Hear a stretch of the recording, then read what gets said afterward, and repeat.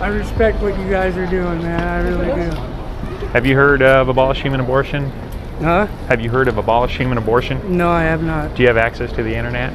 I do not. I'm on the streets right now. But Oh, I see. Okay. Yeah, Got it. I'm out trying to get a little money for food and stuff, you know. I mean, it's kind of hard. I see.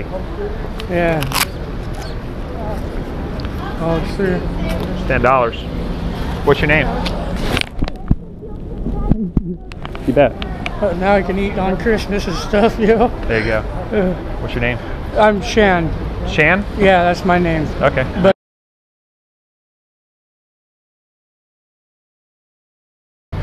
if we keep going the way we're going, our society and the whole world, we're going to be the first civilization in the world to be totally extinct.